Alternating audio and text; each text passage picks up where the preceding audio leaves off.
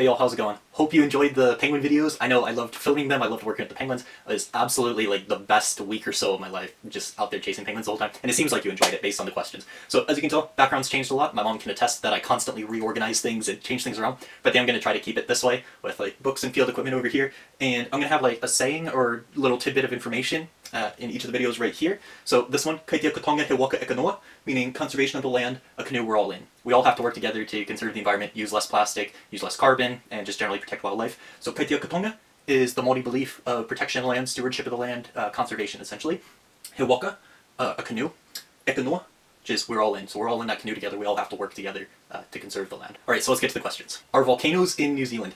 This is a country made of volcanoes. I literally pass 11 of them just getting to the office each day. It's pretty amazing. When I first moved here, I asked my flatmate, why is it so windy right here? And she said, oh, it's because we don't have volcanoes guarding us. And I'm like, what is that supposed to mean? And so I googled where volcanoes are in Auckland alone, and there are 53 volcanoes in Auckland, and then there's hundreds more all throughout the country. So yeah, it's a country made of volcanoes, especially right here in Auckland. Trenton asks, why do penguins hate light? So they don't strictly hate light, it's kind of more the context that the light's in.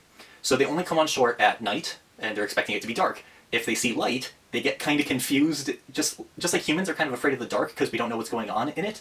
They do the same with light because they're not expecting there to be light. So even on like really brightly lit, like full moon nights, even then they're a bit cautious to go on land. So it's kind of the same thing whenever you bring artificial human-made light. And then that's the second bit of it. Whenever there's light, that then illuminates us, and they see, oh, there's a human here, and they're thinking of us as a predator, which kind of are, because we're picking them up and handling them, and they're not big fans of that. Yeah, so they're afraid of us, and they run away based on that. So it's not the light itself, it's that it's surprising and scary to them, as well as that it illuminates the humans, who are actually kind of a threat to them. Mark asks, what kind of ocean is that? So it's not an ocean, kind of like the Gulf of Mexico is part of the Atlantic, kind of. It's the Hauraki Gulf, and the Hauraki Gulf is part of the Pacific, kind of.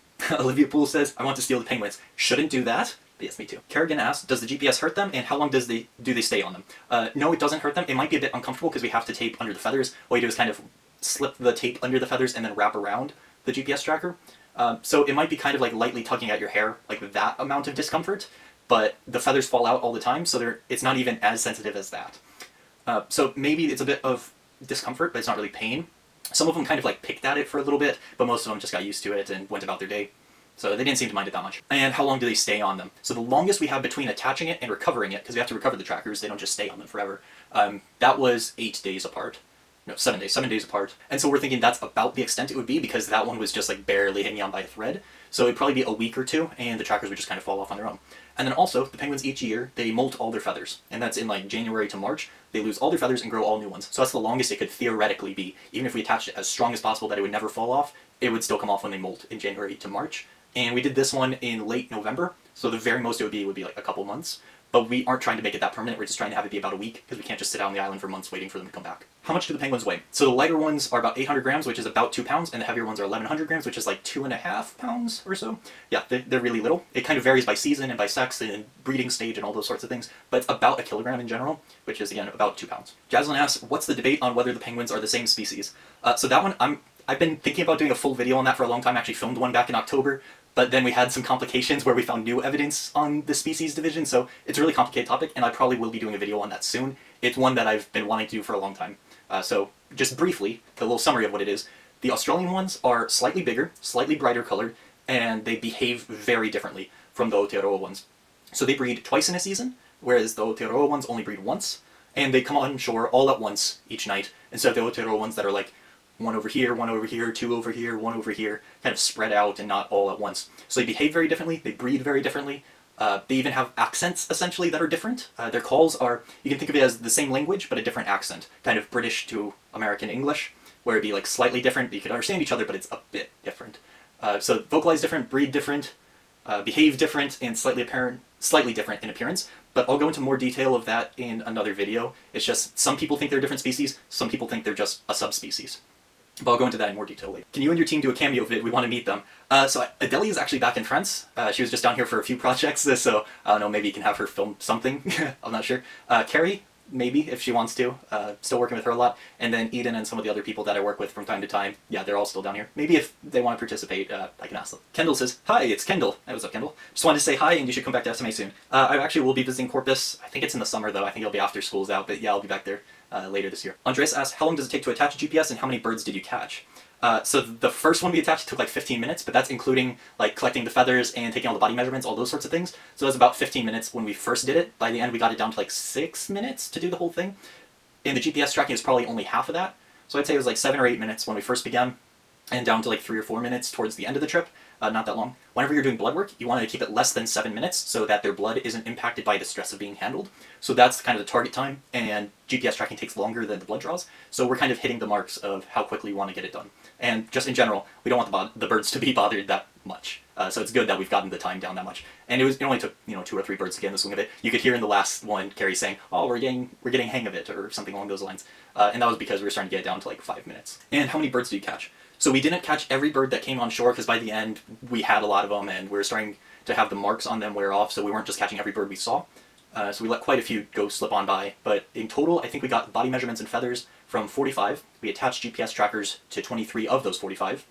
We know for sure at least 30 other individuals went by without us handling them, but some of those 30 might have been like caught a few times, or might have gone by us multiple times. Of those 23, we got 14 trackers back, which is better than expected. You don't get all the trackers back. And of those 14, 11 of the trackers worked. So we caught 45 birds in total, GPS trackered 23 of them, and got 11 tracks out of those.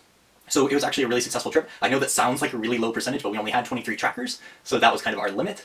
And you expect less than half of them to come back. In some other projects we've done, like with Pakapu or Gannets, these things, you get less than half back. It's kind of what's expected. Isaac asked, do you put the trackers on the penguins? If you mean you as the team, as the group, yes, we put trackers on the penguins, so we get those tracks that we showed the last time. If you mean me personally, not on that trip, but on some other projects, yes, I do the actual attaching. So for that one, we were kind of playing to our strengths. So me, I'm the athlete, and I'm the one that has the most experience like actually catching the birds, so that was kind of my role. We all kind of played every role, but that was my main thing, was catching the birds and bringing them over to the camp to get the GPS tracker put on them. Adeli, being a veterinarian, has the most experience with like monitoring the birds, making sure they're still healthy, they're doing fine, and if she saw anything that was scaring her, saying, oh, the bird might not be doing so well, she would be able to say, okay, we need to let this one go, we don't need to put a tracker on it, we should just let it leave. So that was her thing. She was handling the bird and monitoring its health. And then Carrie, because she's the one that set up the trackers, and this was essentially her project, this is for her master's, it's going to be part of my PhD, but it's the entirety of her master's. So this was her thing. She set up the trackers and all that. So she was the one actually wrapping the GPS trackers and attaching them and all that. So she had the most experience with it, and we were just playing to our strengths. Me catching the birds, Adeli handling and watching the birds, and then Carrie attaching the trackers and taking the measurements and those things. But we all kind of did each role at some point. Hi, my name is Camilla, and I'm new, and I thought I would say hi. Hey, what's up, Camilla? Hope you enjoy the penguin stuff. Send these videos to y'all pretty regularly. Nikki Morris says, ha ha ha, the penguin reminds me of myself, miss you. Oh my, they really are, Nikki. They're tiny, spastic, funny, kind of annoying, but in an endearing way. They are, Nikki. Marina asked, how much fish does a penguin eat on a daily basis? So no one's ever done a study on, like, amount. They've just done studies on what they're eating. Because they don't necessarily just come back each night. It might be from several trips, and it's pretty seasonally variable. So it would be tough to just say, they always bring back 300 grams, they always bring back 500 grams. It's always this much fish, this much squid. It's really variable. But in general, it's going to be a few hundred grams of a mix of fish, plankton, krill, and squid. So like maybe 10% to 30% of their body weight. So it's kind of like if a human was eating like 10 to 40 pounds of food a day. Also, why are seabirds so shy when it comes to light? So all the things that I said, responding to the question from Trenton about why the penguins hate light, but also it's kind of the opposite. Most seabirds are attracted to light. It's just in the context of those penguins, they're afraid of it because it shows a human and it's unexpected. Whereas like lighthouses, a really common issue with lighthouses is seabirds running into them.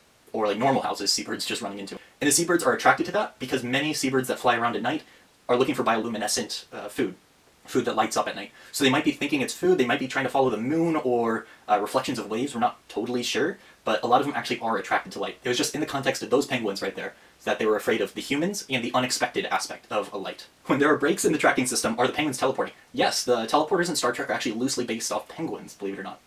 No, the tracker only turns on every 15 minutes or so, so if they're too deep underwater for the GPS tracker to ping off the satellite, then you wouldn't get a mark for that point, so it would be the next time that they're high enough in the water column at the 15-minute mark. It's about 10 meters is the deepest that it would be able to do it, so if they're on a really deep dive, they can go down to about 30 meters or so, is a usual deep dive. If they're that deep during the time that the tracker wants to ping off the satellite, then you're not going to get a mark and you're just going to get the next one. Or it could be they genuinely did just go really, really far in those 15 minutes, and you've just seen them do this mad spree. Colton says, hola mi amigo. Hola Colton, ¿cómo estás? Easton asks, is there a flu outbreak there? No, so keep in mind, opposite seasons, and flu usually has its big outbreak in the fall and winter. We're in the summer right here, so we aren't having a bad flu outbreak. Also, like in most countries, healthcare is free here, so everyone gets their flu shots, so the flu isn't nearly as much of a problem here. And Easton also asked, how much did the thermal camera cost? So I'm very glad I didn't personally pay for the thermal camera. We have two of them, one from the university and one from the Seabird Trust. I think the cheaper one was the Seabird Trust one, and it was about 5 or 6 grand. And the more expensive one was the university's one, and that was like 8 grand. That's New Zealand dollars. So in American, it would be like 4,000 and 6,000, I think. But still, yeah, very expensive. But it's essentially necessary to work with seabirds, especially the seabirds that you can only access at night. They're quiet, they're sneaky, and they're only at night, and you don't want to scare them with the lights.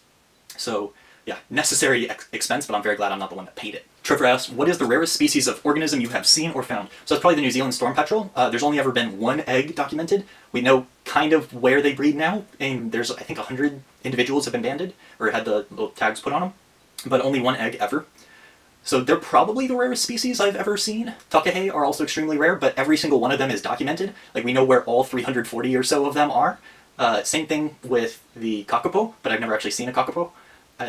Yeah, so there's some extremely rare species down here. New Zealand storm petrel being probably the rarest, but we're not totally sure, and that's one I've actually seen in the wild. Lily P asked, have you had a scary snake encounter on the islands that you visit? So there's no snakes in this country. There's literally no dangerous animals in this country, other than the one animal I had a close encounter with, which is the kekano, or the fur seal, that I almost accidentally stumbled across till Carrie was like, oh, there's a seal there, don't run over it.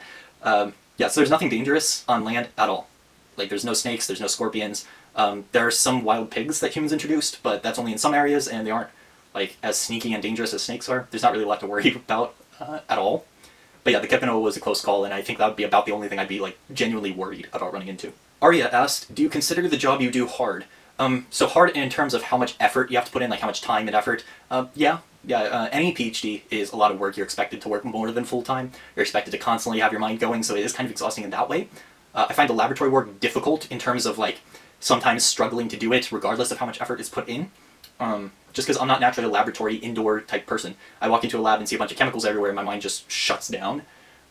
So for that one, I'm very grateful for the people in my lab that are much more inclined to do that sort of stuff. So a lot of the methods for that have already been figured out. A lot of the people working on it are willing to help. It's really a community effort. You work together. I'm good at the fieldwork aspect, so I help the people that are better at lab work with that. People that are better at lab work help me with the lab work stuff. Yeah, and then the fieldwork, it really comes naturally to me. Like, I was genuinely shocked how naturally it came to me. Just setting up field projects, figuring out where to go, how to design it, those sorts of things. So that one's not difficult in terms of how hard it is, but it is difficult in terms of how much effort you have to put in. Getting out to these islands, physically demanding, mentally exhausting, yeah. But that's true for any PhD project. Riley asked, are the penguins colorblind? No, they're not. This is actually a common misconception about birds, is that they're blind to red. There are some birds that cannot see red light.